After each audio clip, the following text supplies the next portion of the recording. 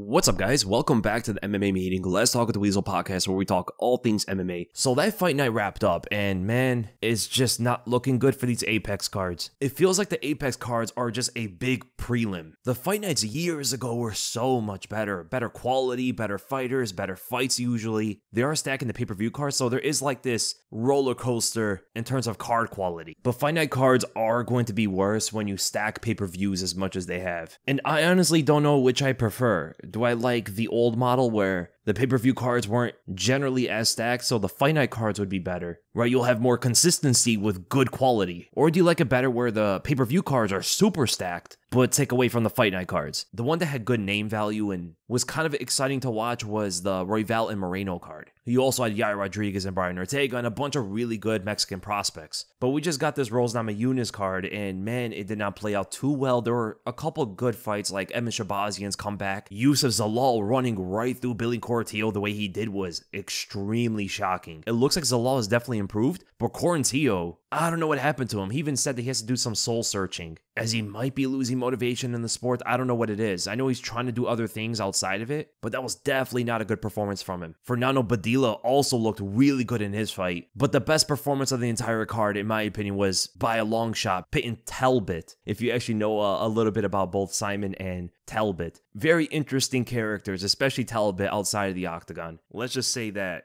oh man. I literally saw a video on my Twitter feed. Payton Talbot. This guy was upside down on the floor, vaping out of his butt. It's an old video, so he was probably like 20 years old, but people know what they're doing sharing that video. I didn't want to see all that. But when I'm on Twitter, I'm trying to just see some cool stuff, like fight sequences, something historical, like some battle that happened, or maybe even a little bit of anime. I don't want to see someone puffing smoke out of his ass, bro. Yo, 135 is a weird division. Great fighters, interesting personalities, probably the most athletic fighters in the UFC. Even their prospects are amazing. But man, it's a very zesty division. There's nothing wrong with that. It's just different, you know? I'll never get used to seeing that video. No more of that stuff. Please keep that to yourselves. Dude, the guy didn't even delete that video. He's proud of that moment. So at 135, we got Sean O'Malley, who dresses like a clown. And that's not an insult. It looks like he actually dresses like an actual clown. Let his wife sleep with other men, which is his thing. This is like, it's just weird, right? It's just weird. Talbot is vaping from his butt, wearing chokers and women's clothing. And we got Cameron Simon kissing his coaches on the mouth. 135 is the new generation is very different. Oh, and I did see some people like confused as to why Cameron Simon and Dricus do kiss their coaches and stuff. It's a cultural thing. There are some people in South Africa that kiss each other in like some form of a greeting. But they only do it if you're friends with them or, you know, close to them and stuff like that. It's something they're kind of used to. In most areas of the world, that's a romantic thing. It's not a friendly thing. Would you guys be friends? Dricus seems like a cool guy, but would you be friends with him if it meant that he had to greet you that way? If you came to his house, you know, to watch the fights, knocking on the door, Dricus opens it. He's a little sweaty. He just got done working out. You come out with the handshake, right? You got the bro handshake, and Dricus leans in and gives you a little smooch. How would you react? Would you go inside knowing that when you leave, you have to give him another one? Or would you just leave from there? You know, hey, I got somewhere else to be, man. And people have been talking about the tattoos on Talbot. You know, they're pretty distracting. The tattoos are references to anime, right? The dot on the torso is supposed to be from the anime Bleach, and there's one on his arm that's supposed to be from Berserk. So we got another weeb fighter, and that's pretty awesome. The whole represents being heartless, emotionless, like a void in oneself, and Talbot brings that into the cage. Watch when they give him Cody Garbrandt if Cody loses the Figgy. And also the guy that got bit in the arm, he got a tattoo of a bite mark there so he can relive that memory forever. I don't know why he got it. The fact that he gets it seems kind of cool, but when you think about it, like, why would he get that tattoo? Does he want to be remembered as the guy who got bitten? Or is it just a funny story? You know, when he's older, he could tell his grandkids, yo, that one time this guy bit me in a fight and I got the tattoo right here. And the last two fights, the co-main event and main event, were dreadful. Justin Tafa got wrestled very easily. He would throw knees even after hurting his opponent. It got taken down because of it. Quite low fight IQ, and a heavyweight fight that goes to a decision is almost always going to be very boring. And there wasn't even that much technique and skill to be excited by. And in the main event, Rose won the fight. It was a close one, but she didn't look too good. It looked like she spent a lot of time for this fight bulking. She looked way bigger than before, but also looked way slower than ever before and didn't have the pop in her punches. The snap was gone. She used to hit way harder when she was thinner. I think she's like overloading on the muscles and the tendons a bit too much, where now all of her punches look a lot more labored and slow. She's probably physically stronger in the clinch, but even technically she looked like she declined a bit. The footwork wasn't the same anymore. She wasn't nearly as athletic and moving in and out with good entry shots and exiting shots, right? She had a really good right straight entry into a left hook exit immediately in sequence with each other. There were like no kicks.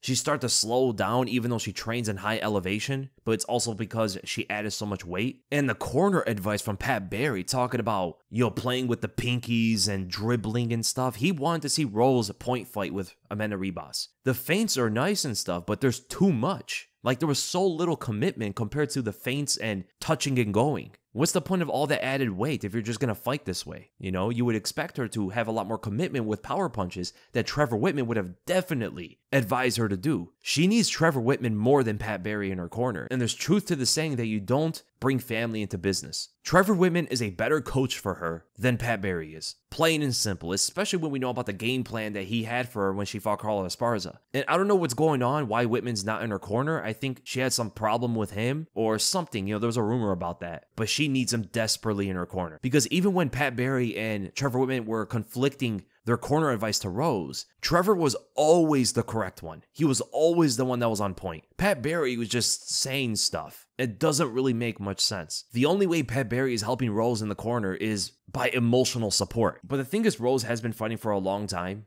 For someone who's been in the UFC ever since she was like in her early 20s, started professional fighting, I think, at 18 years old and fought the top fighters in the world multiple times. She was the champion twice, defended her belt and stuff. Went through wars with Joanna, got knocked out by Andrade, been up and down throughout her career, had some injuries along the way. At 32 years old, I'm not too surprised that Rose has declined, because the earlier your rise is, right, the earlier you hit your peak, because Rose hit her peak in like the mid to late 20s, the earlier decline is going to be as well. Conor McGregor and Michael Chandler have been talking about fighting each other, so not really new since they were supposed to fight each other multiple times already. And I'm not going to believe it until they're both in the cage. But the headlines are that both Chandler and Conor are saying that they're going to fight each other in the summer. This could be anywhere from UFC 303 in June all the way to UFC 306 in September, which is probably going to be the Sphere, the big Mexican show that I think they should have had Nate Diaz on there. If it was going to be Conor McGregor, better to have him fight Nate Diaz at 306 than Michael Chandler. It makes a lot more sense, right? And it was funny because when they told Dana about that fight for the Sphere, he was like, we want a Mexican fighter. And then the reporter said, but Nate is Mexican. And Dana was like confused by it. He's like, whoa, really? Since when? But he still spilled cold water over that. And maybe we're going to get this Chandler and Conor fight finally at some point. Regardless of what we think about both fighters at their age, it's still one of the best fights you could put on the UFC, in my opinion. Conor and Chandler have never been part of a boring fight, unless you count Conor's fight with Max Holloway kind of boring, but he did get injured in it, and it was fun up until that point, where he was taking the fight to the ground, and I doubt he would even have an opportunity to do that against Michael Chandler. And poor guy's been waiting for Conor for what it seems like years, man. He could have had multiple fights up to this point and make a bigger name for himself, but that red panty night is really enticing. It changes your life if you know what you're doing, unless you're Donald Cerrone, who still stands by this day that he couldn't make more money. I really wonder what master manipulator convinced him of that. But Conor vs. Chandler is going to be sick if it happens, and Alex Perez talking about fighting at 301. It seems like Islam wants to fight at 302 against maybe Dustin Poirier, since the other contenders are fighting each other at 300. And after that, it's going to be quite difficult on picking title fights outside of Tom Aspinall, right? He can fight somebody, and I think it should be Curtis Blades. It's looking like Jones might be able to fight by the end of the year, maybe the December card. Ilia Topuria should be ready to fight in August against Max Holloway, unless Max Holloway takes a horrible beating by Gaethje. If that's the case, then Ilia can even come back sooner against maybe Movsar Evloev or Brian Ortega. And then by the end of the year, I would think early next year, he should fight Volkanovski. The thing I didn't get about Conor McGregor is, why didn't they just book him this whole time? There were so many cards he could have been a part of. And it seems like he's ready. At least he was saying that, right? He was very eager to get back in the cage, and they just didn't want him to do so. I think it's because they wanted to extend his contract, knowing that it's about to be up. But the thing about Conor is he's in a position where he doesn't need to extend his contract. He is wealthy. He doesn't need to do that. And I believe Dana said before that they have to offer fighters at least 3 fights a year. I don't know if that's an actual thing that they have to do, or that's just what they try to do sometimes. Because it's pretty clear at this point that fighters on Conor's level, and even just UFC champions in general, they could go to boxing and make much more money. Even not just the boxing sport, even other organizations in MMA like Demetrius Johnson making a lot more money at one championship. He even said recently that it's the best decision he's ever made in his entire career going over there. And from one Irish fighter to another, Ian Machado Garry has rejected the Michael Page fight, where Michael Page and a lot of other people want this fight to happen, but Ian Garry said that the only thing that he's interested in right now is just to fight up. Anybody with a higher rank or the champion or whoever it is, if it propels him upward, that's the fight that he's going to take. And Michael Page is ranked below him, so he's not even looking at Page right now, which I guess is understandable for someone who wants to make his way to a title fight. But I think Ian Garry's misunderstanding on where Michael Page is really at, even though his ranking is lower than his, Page can get to a title fight pretty quickly, especially considering his age, and if he's given certain matchups, which they did say. They said that they want to match up Michael Page specifically a certain way to make, fun fights, exciting fights for the fans and all that stuff, and I'm all on board with that. If they could get him to fight, I would love to see the Wonderboy fight for sure. If they could fight Jeff Neal, if he could fight Vicente Luque, Ian Garry would have been a good one stylistically. The strikers of the welterweight division is perfect to go up against Michael Venom Page. In a few wins there, he's going to make his way to a title fight. He's too big of a name to just sit around in the top 15, lower end of the top 10. That's definitely not where they want Michael Page. They want him higher up against the better fighters of the weight class so that they could build better fights for different fight cards. And Ian Garry has to really be careful what he says here, because if Michael Page does in fact pass him up, if by some way he manages to become the champion or the #1 contender, Michael Page might do the same thing against him. He might give him the same kind of treatment. Nah, you rejected me before. I'm not interested in giving you a title fight, or, something of that nature. Kind of similar to what happened with Tom Aspinall and Ciryl Gane. Tom Aspinall is doing the same thing, whereas Ciryl Gane rejected him in the past. Now that Tom Aspinall is the champion, he doesn't want to give Ciryl Gane that title fight now until he's absolutely earned it. And I think the Ian Garry and Michael Page fight is really good. That would be so fun to watch. Two guys around the same height, both strikers. Page is going to have a major reach advantage. Michael Page comes from a traditional karate background, whereas Ian Garry comes from a boxing background. That would be a pretty cool fight, but I think Ian Garry wants his Colby Covington fight instead, and I do agree with that. I think Michael Page should fight Jeff Neal or Gilbert Burns, and Ian Garry should fight Colby Covington. And then maybe after that, they could fight each other. Because if MVP beats Burns, he'd be pretty close in the top 5. He'd be like number 7 or number 6. If Ian Garry beats Colby Covington, he'll be in the top 5, maybe number 4. Jack Dell is going to fight Shavkat most likely. It looks like that fight seems to be brewing up. And then, number 6 MVP versus the number 4 Ian Garry. Winner fights Kamaru Usman or something, and then that would be the title fight afterward. Because I think Bilal fights Leon first, then the winner of Jack and Shavkat fights the winner of that. And in the meantime, the winner of Ian Garry and MVP should fight Usman. That's what I think should happen. But that's only if Ian Garry beats Colby and if MVP beats Burns, because Burns is a very dangerous, or should I say, a difficult style for MVP to come across, right? The wrestling and the Brazilian Jiu-Jitsu is going to be tough. On the feet, Gilbert Burns doesn't have too much for MVP, in my opinion. He has some good leg kicks he can land and stuff like that, but older age, off-the-shoulder surgery, his striking didn't look great against Jack. He's at such a reach disadvantage and height disadvantage, while also probably being slower than MVP, which is crazy, because Burns is a pretty fast welterweight. If Burns can't get that fight to the ground, he's going to run into a lot of problems in the stand-up. It might get knocked out because he doesn't have near the chin that Kevin Holland does. The shots that MVP hit Holland with and, the other fighters in Bellator, I don't think Burns takes those shots. He hits Burns with a spinning elbow or lunging in with the right hand to the jaw, it's over, or even to the temple because of the shorter stature. It'd be over for Burns, I think. But if Burns can get the fight to the ground, it can go his way as well. So it's a very interesting stylistic matchup, I think. Then the fight between Garry and Michael Page, I think, is one of the better striking matches you can have in the welterweight division. Both guys are dynamic, they're very fast, they're snipers. Page will cause those kind of collisions that would force Garry to exchange with him in small bursting moments, not like long drawn out combinations. And what's funny about that? Even though as much as people want to clown on Ian Garry for all the stuff outside the cage, the guy's a really good striker, and he might in fact beat Michael Page. Maybe. He has really good fundamentals, he has great leg kicks, he has a really good jab he can work with that can intercept Michael Page's blitz. And he's really patient as well. He definitely showed that against Jeff Neal. But if Michael Page were to knock out Ian Garry in spectacular fashion, he would blow up as a star. He'd be one of the bigger names in the welterweight division, especially with the way that they're promoting him. They're giving him a lot of limelight right now. And if that carries on into, let's say, a Gilbert Burns win and then an Ian Garry win, All I'm going to say, if he fights Leon Edwards after that, or Kamaru Usman in a number 1 contender fight, that's going to be a really big fight, man. And it's kind of funny because, before he came into the UFC, there were a lot of people that were very doubtful on his skills. Like, they thought this guy was going to get torched out here. And it just goes into the whole illusion that, Bellator fighters are just so much worse than UFC fighters, which is generally true. But the top guys at Bellator can definitely hang with some of the better guys in the UFC. That has been shown routinely. I mean, Eddie Alvarez became the lightweight champion. Michael Chandler made all the best lightweights fight for their lives against him. Some of the best lightweights we've ever seen in the sport, from Charles Oliveira to Justin Gaethje, to Dustin Poirier. Poor Dan Hooker, the guy got killed out there. At the end of the day, it's ultimately just a fight between styles, right? And if you can understand the styles, you can kind of determine how a fight can possibly go, depending on how a fighter approaches it, And the way that Michael Page usually fights, there are definitely some top 10, top 15 welterweights that he can beat. There's definitely some he can lose to badly as well. But to count this guy out and doubt his skills just because he was in Bellator is a foolish mistake. Definitely for Michael Page's opponents, they cannot underestimate this guy. Because there were some fighters saying the same thing, that he would get beat once he comes to the UFC. And now they're in a bit of a rude of awakening.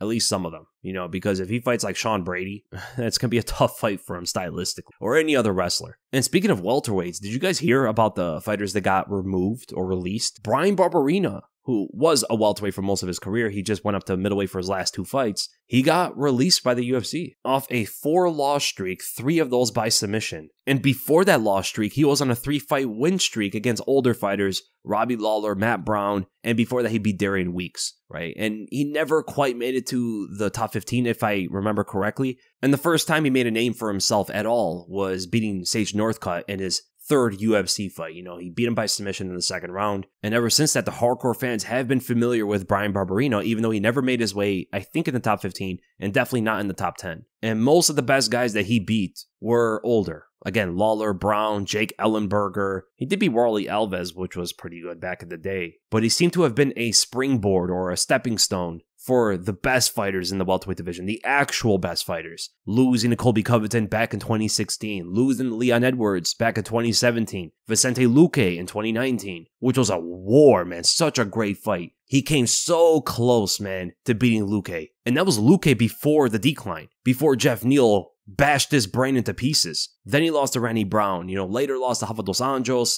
and then, that started the loss streak at the end of his career. And he never was, I would say, anything spectacular when it comes to technique and stuff, but he was a brawler, man. Back then, the fight with Vicente Luque is always going to be the vivid memory of Bryan Barberena for me. I think it was a highlight of his career, even over the Sage Northcutt win, over him knocking out Jake Ellenberger and, TKOing Robbie Lawler. I think the Vicente Luque loss was the highlight of his career. The other fighter that got released was Felipe Lins, which was very interesting. Felipe Lins is the opposite of Bryan Barberena. He's coming off a 4-fight win streak ever since returning back to the light heavyweight division, right? Defeating Marcin Prachnio, OSP, who just defeated Kenny Nzechukwu in a huge upset, beat Maxim Grishin, and just beat Ian Cutelaba. He may have fought out his contract, though. That might have been the thing, because I wouldn't understand at all why someone would get released for going on a 4-fight win streak. And the thing about Felipe Lins is he came from the PFL after Bellator, and I think he might go back if he doesn't renegotiate with the UFC. And he's probably going to make a lot more money in the PFL, and that seems to be the thing after the whole settlement now between the fighters and the UFC. So from one fighter in Conor McGregor's career to another,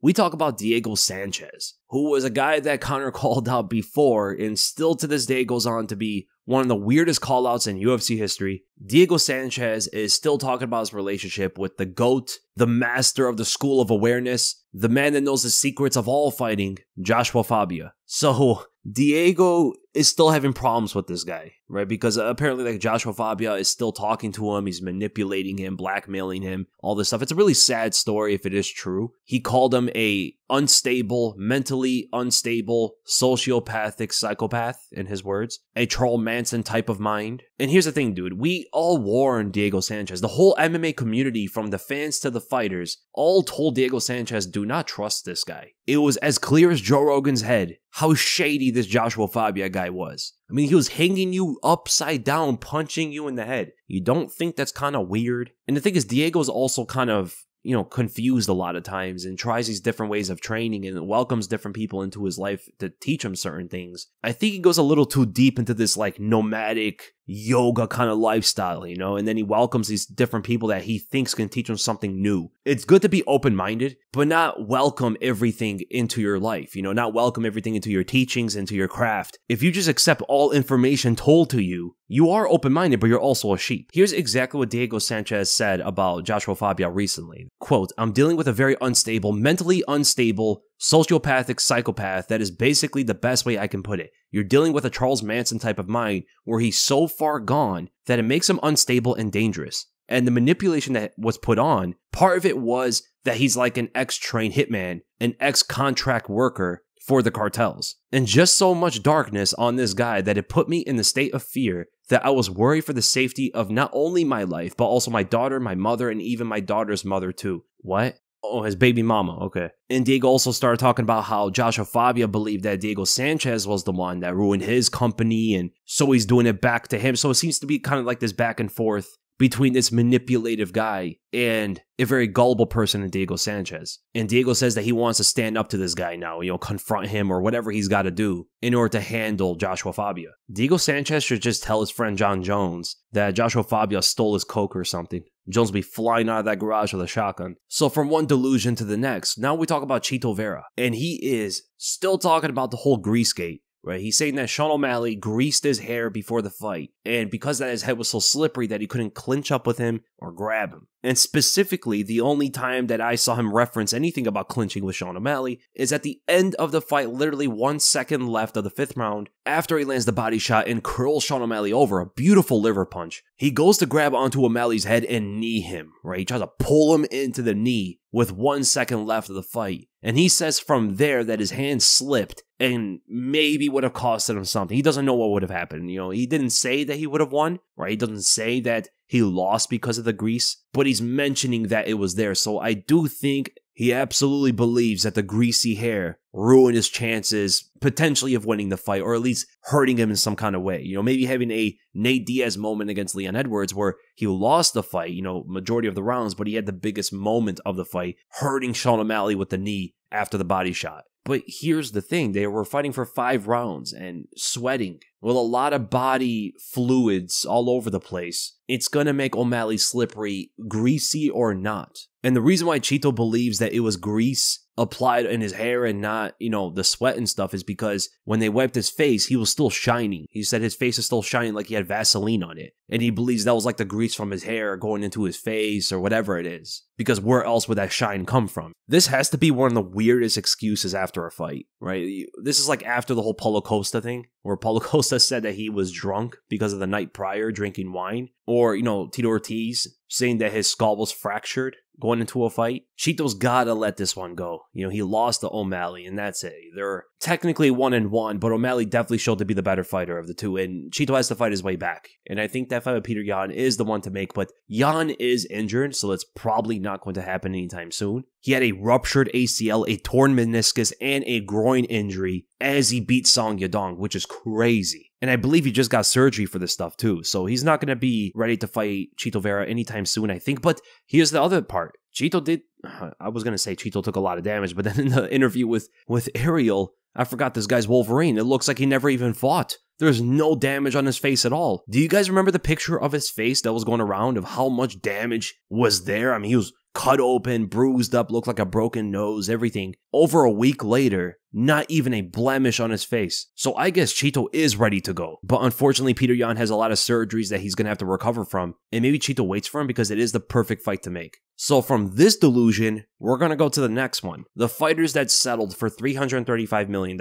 Sometimes people ask me, Weasel, why don't you ever talk about fighter pay anymore? You used to talk about it years ago. I've said it before, and this is another example on the pile as to why I don't talk about fighter pay anymore. The fighters just always shoot themselves in the foot. There's no point even talking about it. We can complain all we want. You know, we can take the fighters' sides and try to support them all we can. But when they don't want to help themselves, there's nothing you can do. I think it's just a waste of time at that point to even entertain it anymore. It is what it is for these fighters. You know, some guys might be going to other organizations because of this, or maybe go and cross over to boxing, whatever they're going to do. At this point, in my opinion, it's too frustrating to even talk about. And with that, let's go right to the questions. And we're going to start with Dope Slicer. Hey Weasel, been a huge fan since 2018 and appreciate your content to this day. I was listening to one of your podcasts the other day and strongly disagree with one of your points regarding scoring criteria. You were talking about how attaining advantageous positions need to be factored in effective grappling when scoring a fight. I don't think this is necessarily the case, as you don't score advantageous positions in striking, but rather the effective strikes themselves. For an example, if a fighter evades a strike, cuts the angle, line up the counter of his own, he doesn't score based off of the position and the angle he attained, but the damage that he inflicts. I feel grappling ought to work the same way, where you can attain the position, but what scores is either the damage or the finish you impose. The only way I feel attaining a position actually scores is where it negates the opponent's offense for the entire round. Interesting. Really good question here, or disagreement. The difference is going to be that striking and grappling are inherently different, right? When you're grappling, you're not really inflicting damage unless you're punching them, which is going to count for striking, or if you're getting them in some kind of submission. The difference is also being that strikes happen a lot more frequently in the stand-up, whereas submissions on the ground are a lot more scarce. You know, it doesn't happen as often, right? You can't go for 30, 40 different submission attempts on the ground, and then it'd be equal to the strikes in the stand-up. Unless if we do it that way, you know, because we could score it this way. We could score it where it's the submissions and the big takedowns that are the main things that are being counted for effective grappling. But that in that kind of scoring system, you would have to weigh that more than a lot of the strikes in order to kind of equal out the effective grappling and striking, because if you don't do it that way, then they will never be equal. It'll be effective striking is always going to have the supremacy above all the rest. So I think the reason as to why they do have the grappling positions factored into effective grappling is because, number one, they do take it from the other grappling sports, as Brazilian Jiu-Jitsu, wrestling, and all this sort of stuff also factors in positions, and also find a way to kind of equal out the striking and grappling here. But here's the other thing. If we're talking about the positions and the striking, I also do think if you get good positions like, you know, cutting off angles and kind of manipulating your opponent's position, that could also score for, you know, maybe octagon control, or, you know, if they add that in there. And I don't know if boxing does this, but I wonder if they do score positions in the striking. So yeah, I can absolutely see it your way, where everything just like whatever is contributing to a finish should be the thing that gets scored. So damage in the striking, big takedowns like slams and stuff, as well as submissions being scored for effective striking and grappling. But you would have to find a way to kind of equal those out at the end of the day if you want them to be equal. Unless you want striking to be ahead of grappling, you're going to change the whole dynamic of the sport in that way, which, you know, for a lot of fans, they would actually be happy about that. There are a lot of fans that would rather see the striking than the grappling, or, you know, have the grappling as like an afterthought or a second phase of the sport rather than them being equaled out. So really good disagreement. Then we go to Troy Hartung. Why do you think Khamzat slowed down on the amount of fights he takes now compared to a few years ago? Do you think it has something to do with the visa issues, or is there something more to it? I don't know much about the visa problems that he's having, but I also did hear something about, again, I don't know how much of this is true, but the whole thing about Kadyrov and whatever is happening over there. I didn't really look into it, but I did see people tell me that this seems to be a problem for Khamzat right now as to why he's not fighting as often. Other than that, I don't know what else is there. I mean, he did fight Kamaru Usman not that long ago. He fought Usman back in October, almost exactly 5 months ago. So he should be fighting right now. Like, his next fight date should have been here in March, if not in April, right? And the crazy thing is, we don't even know who his next opponent is. So he might not fight until the end of summer or even in the fall, which is going to average him like one fight a year, maybe a little bit more, you know, maybe 1.2 fights a year. It's crazy because when he bursted onto the scene, we all thought he was going to be the guy that fights every month pretty much. I mean, there was that time he fought twice, week after week. Going from that to a guy who fights once a year is crazy. He fights less than some champions. He did have problems before with like COVID and stuff, but yo, he should be getting going. You know, if he wants to keep that same kind of style of continuously fighting that made him a big star, he was like the evil Khabib in a way. At least a lot of fans saw him that way. A guy who was willing to absolutely just dominate whoever's standing in front of him. Undefeated fighter, barely getting hit, fighting so often. It was like the grappling version of Mike Tyson in a way. When Mike was like destroying those early guys that did not belong in there with him before he fought the better boxers. Khamzat also gets on the mic saying crazy stuff, saying that he's going to kill everybody, run through everybody, no one's going to be on his level, and he was making it believable. People love that kind of energy and they want to see more of it. Then we go to Mike Griffith. Based on that phenomenal performance MVP put up against Kevin Holland, the UFC might want to fast speed him to a title fight. How well do you think he does against the most boring guy on earth, Leon Edwards? We need to get Leon out of there, man. I understand he's a good guy, but we need excitement and we need entertainment. The guy has boring fights and a boring personality, Jesus Christ. And then how would Khamzat versus Bo Nickal go? Who do you think wins and why? I can't really disagree with the Leon boring stuff because I've been saying for a while, Leon's always been kind of boring. He had that one kick that made people think differently, and then we're back to the bore. Dude, even one of my brothers, he was loving Leon Edwards after he head kicked Kamaru Usman, and he had the whole headshot thing and talking about where he comes from and stuff, and he was really liking Leon, was a big fan. And then he fights Usman in not the most interesting or entertaining fight, and he's like, okay, it's just a one-off. And I'm telling him, dude, Leon fights like this. He's a point fighter most of the time. There have been a lot of fights in his career where he's just done enough to win. He's not really going for the knockout unless you really open yourself up for it. And then he fights Colby Covington, and now my brother doesn't really care about him as much anymore. A lot of people thought a very different thing about Leon Edwards after he head kicked Kamaru Usman. Like he was some kind of big knockout artist that was gonna KO everybody he fights. And I'm like, bro, you guys haven't been watching Leon Edwards, have you? Every fighter's got some big knockout, but credit to Leon, nobody knocks out Usman, right? So that was a very special performance, a very special kick that he landed, but it's not a common thing. And Leon's personality, some people will say it's very boring. He doesn't really entertain the audience or entertain the media or give kind of like special kind of interview or something like that. So yeah, he's just Leon. Now, how do I think MVP, who's like the opposite of Leon Edwards in many ways? Actually, not really. He's had some boring fights too. But most of his fights, considering that he did fight a lot of cans, were very exciting to watch. Which goes to tell you that so many people would even watch MVP knock out tomato cans after taxi drivers, after mailmen, over Leon point fight his way to a decision against the best welterweights in the world. But do I think MVP would beat Leon? I don't think he wins, but he does have a chance whenever Leon derps, right? When he has like this brain fart and throws some weird winging hook out of nowhere and that gets caught by that straight long punch from MVP sniping him and putting him down. I mean, that can happen. That can happen at any moment of their fight because he has like these very weird, questionable moments where you're like, he just did that? Why did he just do that? Why did he throw a hook that wide? Why is he trying to take down Colby Covington? Not just once, but multiple times and putting himself in bad positions. He didn't learn from the last time he tried it? Why is he backing up so much right now when his opponent's not even giving him that much pressure? Why is he throwing an upward elbow at Brian Barberena? Like, what is he doing here? Those kind of moments is where MVP can catch him. And honestly, if he gives those openings that he did against Nate Diaz, Barberena, Colby Covington, etc., if he does that in front of MVP, he is in much more danger of getting finished. Because not only does MVP hit harder than all of those guys, not only is he bigger than all of those guys, but he's a lot sharper with his punches than all of those guys.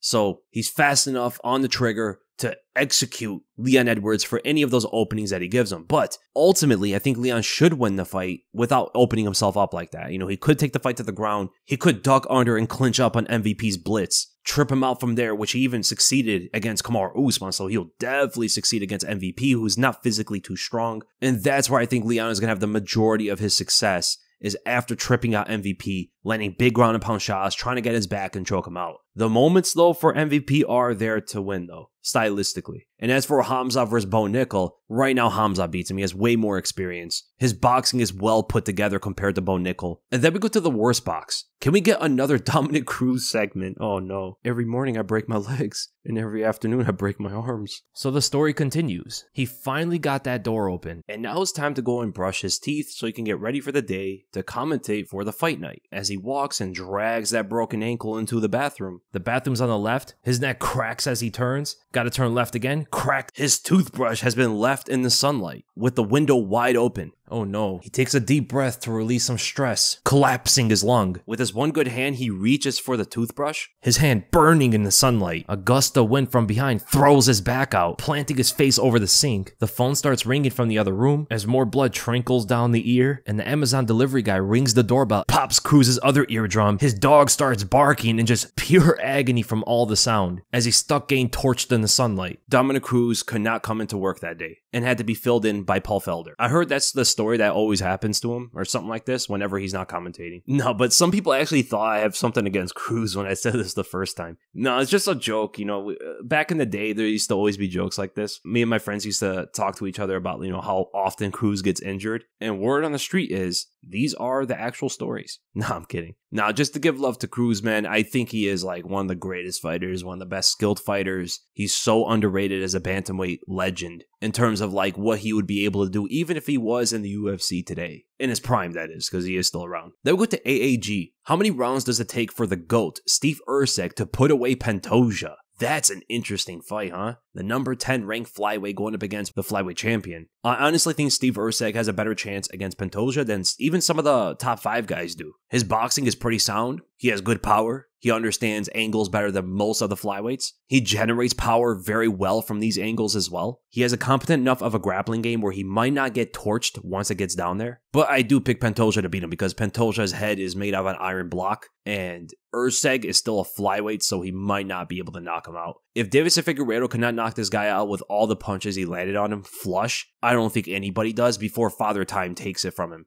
Right, Father Time would take that chin away from Pantoja before anybody else does. Then we go to Vivid MMA. How does Shavkat do against the current middleweights? Let's go through it really quickly. I think he beats Caio Borralho. He beats Chris Curtis. Beats Paul Craig. Completely shuts down the takedowns. Anthony Hernandez would be a good fight. But right now, before Anthony gets better, I would pick Shavkat. I think Khamzat beats him. I think he beats Delidze way too fast. And just better in almost every area. Delidze does have the Brazilian Jiu-Jitsu though. He's really good at that. He beats Jack Hermanson. I think he might lose to Imavov. Imavov's looking really good right now. Him and Paulo Costa could go back and forth. But because Costa doesn't deal well with jabs and straight punches in general, and he's quite obvious even with his own offense at times, he's getting better with the jab, but I think he will run to a lot of shots from Shavkat, and Shavkat would ultimately win that fight. Costa is a big guy though, man. That's the only thing. I think he beats Brendan Allen, beats Marvin Vettori. If he could take Cannonier to the ground, he would beat him, but Cannonier probably beats him in the striking, so it depends on how that goes. Shavkat doesn't have the best means of taking the fight to the ground, and even against Jeff Neal, it was hard for him, you know? So because it was hard against Jeff Neal, I guess you can scale that somewhat to Cannonier, who's bigger and stronger than Jeff Neal is. I'm going to go with Cannonier against Shavkat. I got Whitaker against Shavkat.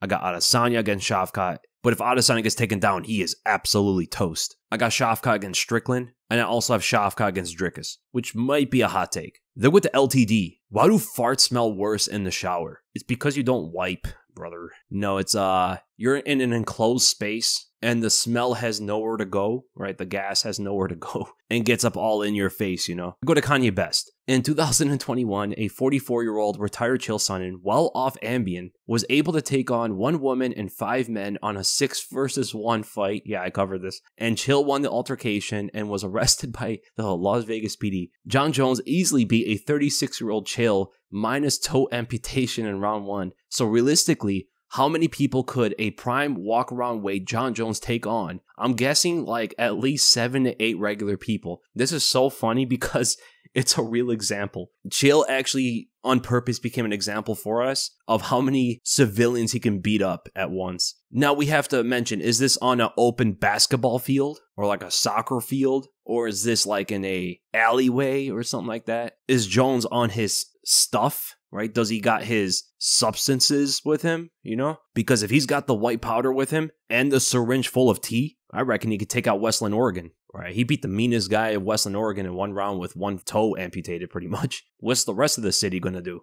And also, it's really going to come down to that. What country are we talking about? You know, where are you putting Jon Jones to fight these people? Because I think it's going to be a different result if he's going up against the civilians in North Korea versus if he's fighting the Russians that are living in Siberia. And in those freezing conditions as well. And also, what time period? Is he fighting now in modern society? Is he going up against the sea people in the Bronze Age? No, I'm just kidding. I don't know. Maybe he could probably beat up like 10 people. Like normal civilians. Maybe even more, considering that all these guys cannot take a shot at all. Like a single calf kick from Jon Jones would put one guy out of commission. An elbow to the eye puts that guy down. Judo tosses the other guy trying to run at him. Spinning heel kicks the girl behind him. Takes a whiff of his powder and then just thrusts his fingers into this guy's eyes and starts headbutting the guy's car so he can't get away. No more exit strategy as Jon Jones puts his head right through the hood of the car, busting the engine. Jones is like the best fighter walking on the earth. Then we go to Yoel Castro. Who do you think was most likely not juicing? Number 1, Johnny Hendricks, Brock Lesnar,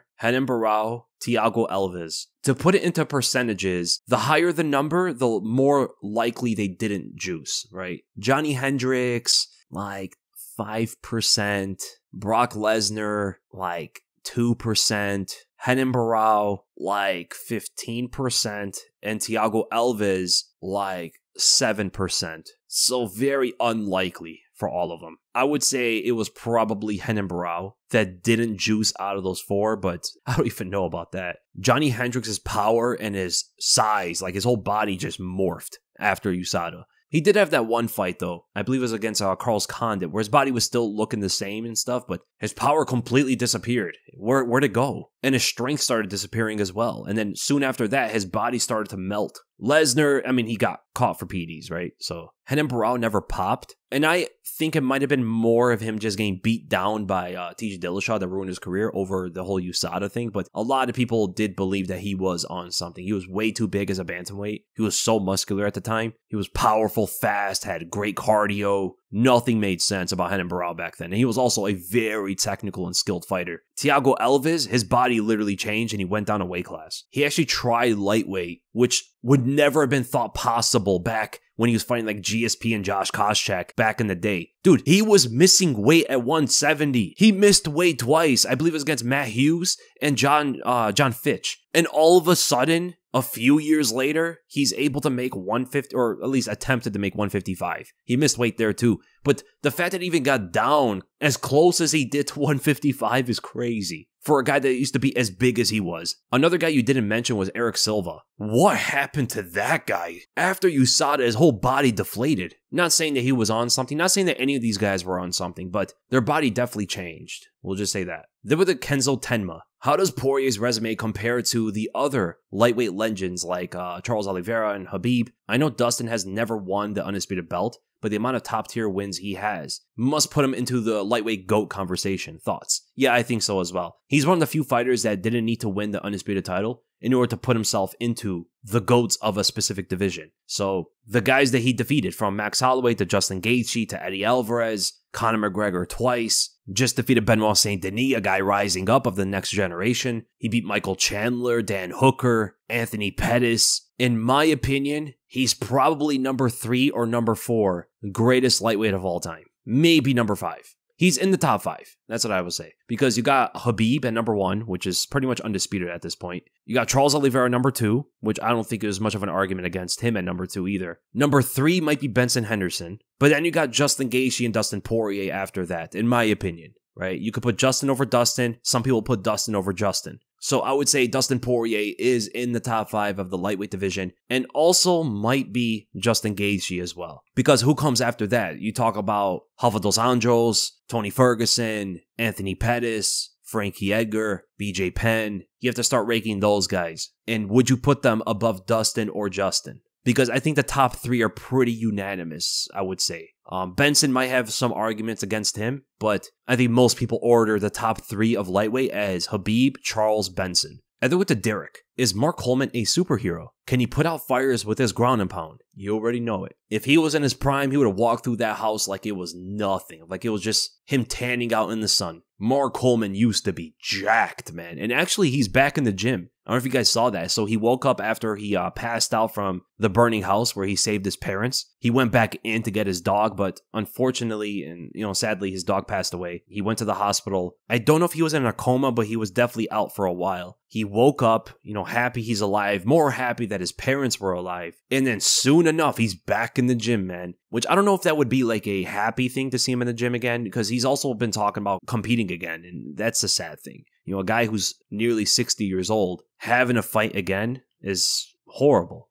That's the whole thing we're talking about, fighter pay and stuff. These guys should not be 60 years old and having to compete in this sport anymore, or in boxing or anywhere else. We're going to go to Nick Beatty. Who's the better pocket fighter, Poirier or Topuria? Who would be the top 5 best of all time? The better pocket boxer, I would say, is Topuria. They do things quite differently, and Topuria is rarely on the back foot in the pocket, where we did see Poirier on the back foot in the pocket, right? Usually when we see Topuria in the pocket, it's him pressing forward. So we didn't see that too much out of him, of how he deals with the pocket when someone's pressuring him back. And specifically what I like about Topuria is the way that he uses his feet. His footwork is really good, cuts off the opponent very well, creates angles for his overhands and body shots. He has different targeting than Poirier does as well. And he doesn't drop his hands as often as Dustin does. He will drop his hand when he's throwing that left hook to the body, or left shovel hook to the body, as he drops his right hand. That is a big opening on him, but he generally likes to keep everything a lot more textbook than Poirier from there. Whereas we've seen Poirier drop both hands as he's throwing punches, and sometimes even keeps his hands down. Topuria doesn't also posture differently when they're in the pocket with someone. Topuria is like naturally leaning in, which always puts him in the position to cut off at a closer range, to intercept with hooks better, and also targeting the body and head naturally. And this lean-in posture also brings out the hooks and uppercuts of the opponent, and they're kind of playing Topuria's game at that point. Where if you're throwing hooks at Topuria, he's better than most of the guys doing it in this weight class, so it usually puts him in a advantageous position due to his posture. When someone's standing taller or even leaning away while also being in the pocket, it's going to draw out straighter punches from the opponent, and they can even open up with more variety of shots. Like Dustin Poirier, he stands taller than Topuria does when he's in the pocket, and sometimes he will lean away for counters or take one rear step back. Not to say one's better than the other, they both work in different instances, but that seems to be a big difference between the two. But Topuria at times will also completely evade the pocket and then re-enter again. Or sometimes because he is leaning in so close to them, as soon as he backs away, it creates like this magnetic thing between him and his opponent, like Josh Emmett did. They try to hunt him down, staying in the same range, and he's able to shoulder roll them and all that stuff. This kind of thing really works against fighters who are looking for explosive counter openings while even being on the back foot. Right, so there's a big difference with the defense between the two fighters when they're offensively in the pocket against their opponent. But defensively, we've seen Poirier drop Michael Chandler for an example, counter Conor McGregor with the hook and the jab. He's very good with that lead hand specifically. Whereas from Topuria, we got to see more from him against the best fighters in the world while he's backed up in the pocket. And then with the Courageous Empire, thanks for the great contents. I've been asking this question for so many weeks now. Can you please make a video of all the nightmare matchups of each champion in their weight classes? Yeah, I'll eventually get to that. I don't remember the last time I made one. I think I made it for the second half of 2023 or something. So probably in a couple months, I'll come up with the next nightmare matchup video. Unless you guys want individual nightmare matchups as their own videos. You know, so I could do one of like each champion. Depends how you guys want it. They're with the Spider-Man. Hey Weasel, love the channel. What's your favorite DBZ arc? Personally, my favorite was the Majin Buu arc, even though it did have the most fan service, and arguably the Cell arc was the best in terms of like story writing and everything. And it was actually supposed to be the last arc. The Cell arc was supposed to be the end of Dragon Ball Z. And it was actually crazy because in Japan, people started like rioting or protesting, wanting more from Dragon Ball Z. So that's why he made the Majin Buu arc. And it was the funnest one. I mean, the whole Majin Vegeta part was so crazy. Some of the best moments, from the final atonement to the whole fight with Goku and stuff, the pride speech that he had, Kid Buu wiping out like the galaxy and stuff, Vegeta admitting that Goku is the best, Gohan going Super Saiyan 2 again at the tournament. I love the Majin Buu arc, man. The one I liked the least was the Frieza arc. Even though it's really good, I think, objectively, and that seems to be a lot of people's favorite arc. I don't know, I just didn't like the Frieza fight with Goku for some reason. I think it was way too long, but it definitely had its good moments. You know, the Ginyu Force was actually pretty menacing in the first place. After they got rid of Guldo, I was so annoyed for Cocoon when I was a kid. Do you guys remember when Frieza pulled off Nail's arm and Vegeta just terrorizing the Namekians? It was insane to see that. I'm actually kind of surprised they allowed that on, what was it, Cartoon Network? When we were kids. Then with the Dev. Why is everyone still underestimating Jamal Hill, even after he's proved to be one of the best in his division? I haven't seen people underestimating Jamal Hill, but if they are, I would guess people are saying that he beat an old Glover Teixeira, and out of his prime Thiago Santos post-knee injuries, and he beat Johnny Walker, who's not an elite 205er. So I can see people saying that about his competition maybe, and in terms of his skills, I'm not gonna lie, I do favor Alex Pereira to beat Jamal Hill as long as Hill does not try to wrestle. If Hill tries to strike with this guy like he's saying he's going to, I can see him getting knocked out because he leaves himself much more open than Pereira does. Pereira's footwork is not really the greatest when he's moving back away from long punches. That was shown in the Yuri fight, and even in some moments against Adesanya. He has some trouble in the pocket with Bruno Silva at times. Crazy that Jamal Hill said that he thinks Bruno Silva beat Alex Pereira. He's really coming off delusional, like especially delusional in this Pereira fight. I don't like that mindset he's having. It looks like he's actually underestimating Jamal Hill a bit. I haven't heard too much of what Pereira said about Hill's skills, but I have heard what Hill said about Pereira. And man, it's not looking too great mentally on his side. It looks like he thinks it's going to be an easy fight in the striking against this guy. But hey, it is fighting, and if he pulls it off, kudos to him, because he would prove a lot of people wrong. I think technically speaking, what I see from the two, Jamal Hill is mostly a single shot guy throws one punch, one kick from distance, stuff like that. Doesn't have great defense, usually attacking from long range, and way overextends with his straights from there. Can definitely get countered by the left hook from Pereira. He stands pretty decent to where he might be able to turn his foot enough to check one of those calf kicks or even lift him up, as long as he doesn't widen his stance. But it depends on when he wants to do that. You know, there are times where he's standing a lot more straight up, facing the opponent, and that can allow him to start defending those leg kicks and counter when those miss. The main thing I'm worried about Pereira is if he is the one that pressures Jamal Hill back. It's the usual thing, don't get too reckless. Hill will start cracking back and he could put Pereira down with a good shot. And just be mindful from the straights at long range from Hill, and that's pretty much it, I think. The high kick is going to be quite difficult to land on someone who stands so straight and tall like Pereira, and more often will keep his hands up, and will counter with body punches. So if Jamal Hill's throwing up the right high kick, I can see where Alex counters that with the body jab. Or if Jamal Hill throws up the left high kick, I can see where Pereira counters him with a right straight to the body. Because with those motions, he's turning away from each of the kicks. And he likes to establish pressure off of these body punches. And Hill tends to leave his body open just by the way that he stands. And he's got that big belly to target. And that's ultimately the end of the episode, guys. I hope you guys enjoyed it. Great questions, really fun ones, and I'll see you guys in the next video.